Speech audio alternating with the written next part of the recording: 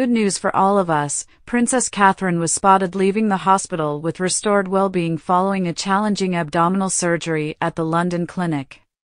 She has been reunited with her 3 children for the first time in 2 weeks after finally leaving hospital. On Monday, the palace has revealed that the Princess of Wales was discharged from the hospital 14 days following her abdominal surgery. A Kensington Palace spokesman said, "The Princess of Wales has returned home to Windsor to continue her recovery from surgery.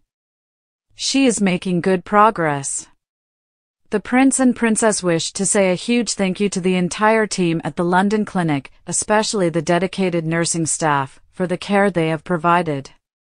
The Wales family continues to be grateful for the well wishes they have received from around the world.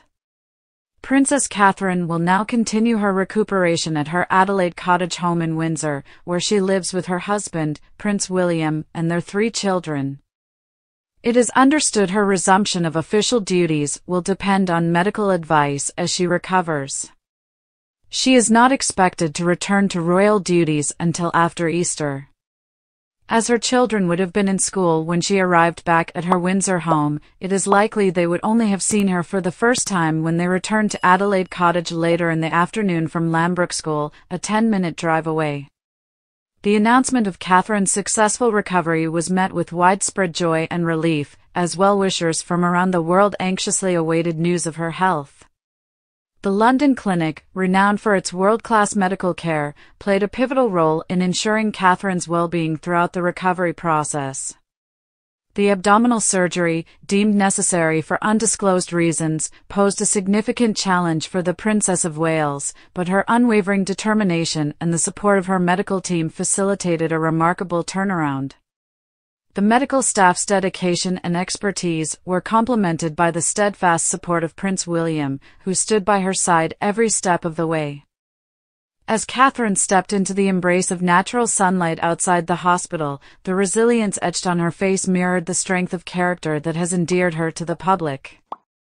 The presence of Prince William, offering a supportive arm, symbolized not only their enduring partnership but also the strength of the royal family during challenging times. The public, ever invested in the well-being of the royal family, celebrated Catherine's recovery as a symbol of hope and fortitude. Messages of congratulations and best wishes flooded social media platforms, highlighting the global outpouring of support for the Princess of Wales. Kensington Palace said they will not discuss the princess' condition any further and that it is her wish for her personal medical information to remain private.